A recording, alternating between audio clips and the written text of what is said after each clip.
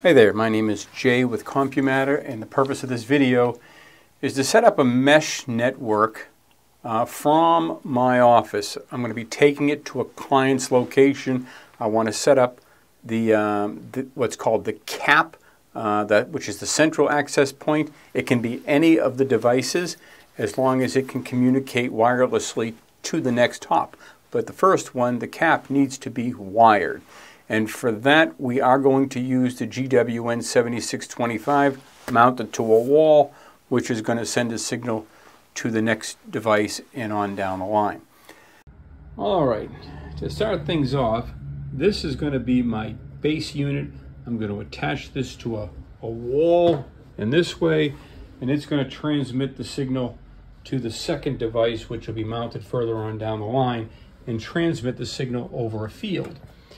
Both of them are plugged into my PoE network and giving them power. So we're going to find this one and log into it first.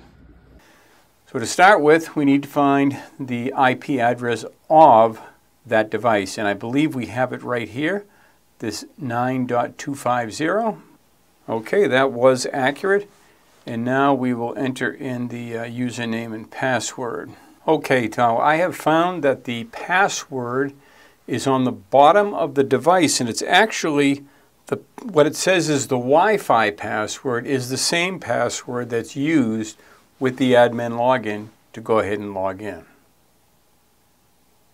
I will choose the setup wizard, which I think is just going to put me on a DHCP network. Okay, it shows me the current IP address. It is the master, and I imagine the master slave, they're talking about the CAP device versus other repeaters. That's probably what's going on here. I'll say next. Now this is what I want the wireless to be.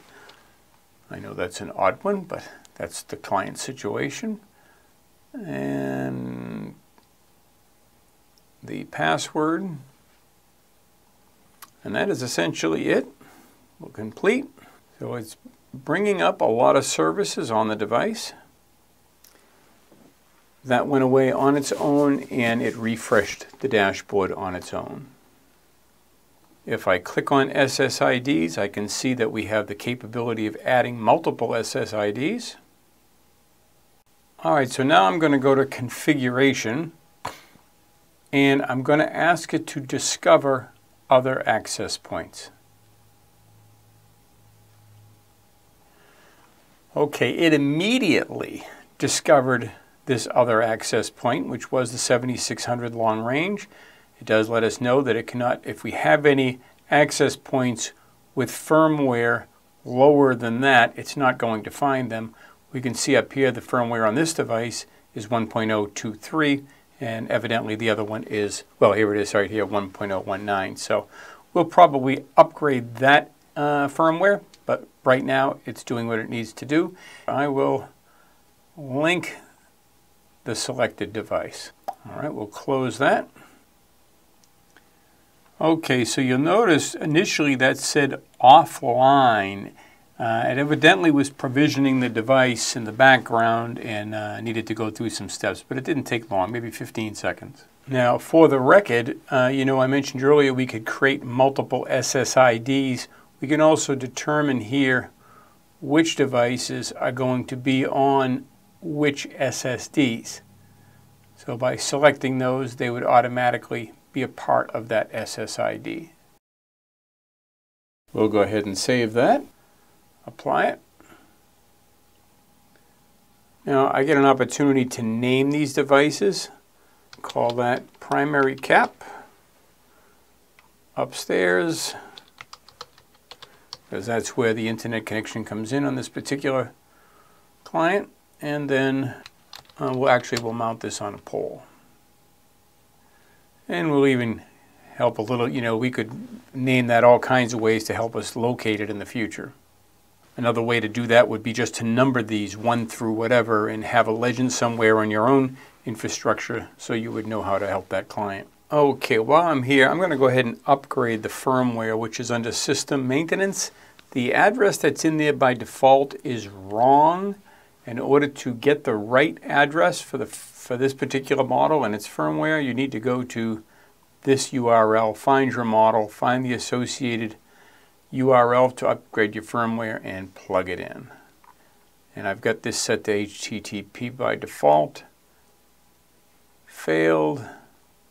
Okay, so there was a trick to that. I had to put the URL in there, and then I had to save at the bottom here, and only after it was saved could I then upgrade it and not get errored out. Alright, at some point it says it's going to reboot. Alright, that did take a couple of minutes. Log back in. I don't need that anymore, so we'll close that. This came up by default, went away, reloaded the dashboard. Okay, so really that's all there is to it. This particular access point, because it's not a router, this doesn't have a lot of features. You basically, it gets connected to whatever you plug it into. It gets an IP address. It has the internet.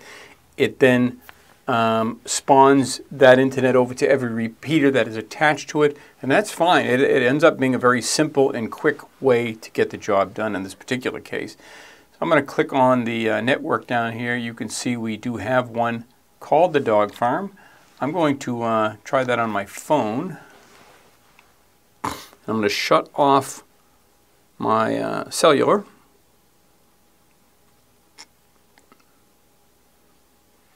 And it does show up here. It's asking for the password. Joining.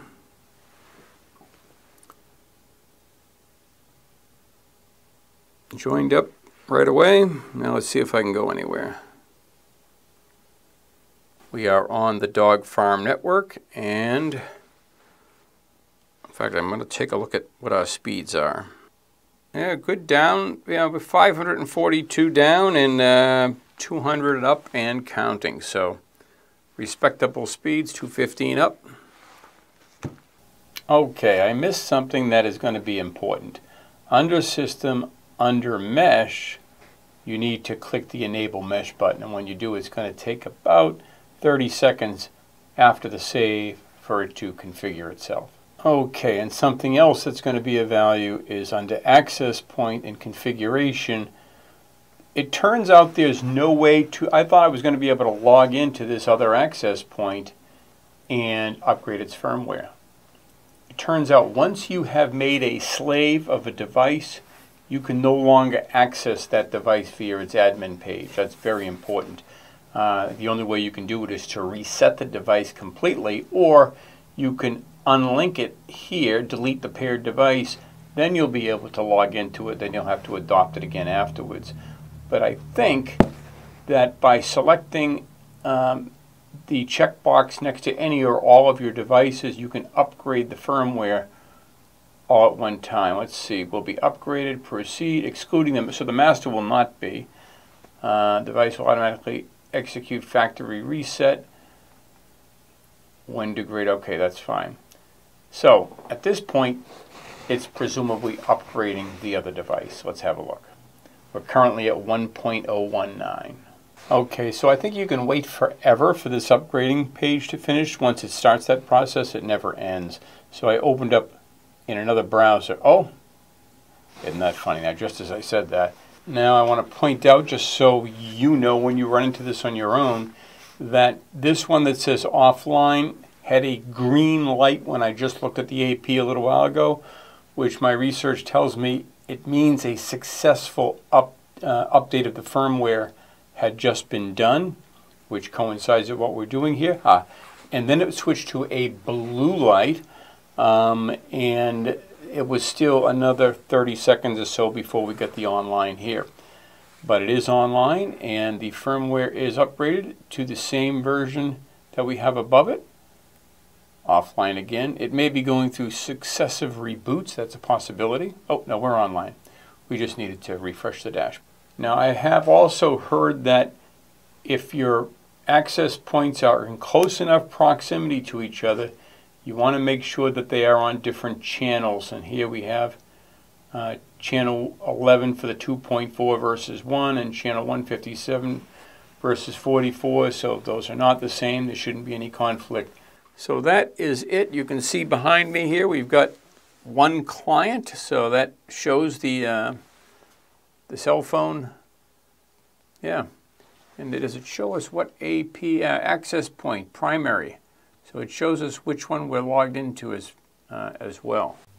All right, I wanted to give you a little feedback. I went out to the property and installed these two devices. This is the main building, and upstairs is where the 7625 GWN device was installed. The only goal for that device really was to punch the signal from the upstairs of the building to the outside front of the building where we're hanging the GWN7600 long range. And so it's downstairs out in front of the building, and its goal in life was to punch across to this outbuilding right here. And probably looking at, it's hard to tell here as far as the sense of scale goes, but I would estimate that to be about 200 feet away. The device is supposed to reach over 300 feet, I think. So it shouldn't have been a problem. The fact is, I was able to effectively surf the internet all the way down where you see this orange line go, which was probably well in excess of 300 feet because there was nothing in between the two at ground level. So it was just wide open straight to wherever I was. So mission accomplished, happy ending. That's how I did it. Thanks for watching. Be sure to subscribe if you want to be first on the list of people that see these videos. Bye-bye.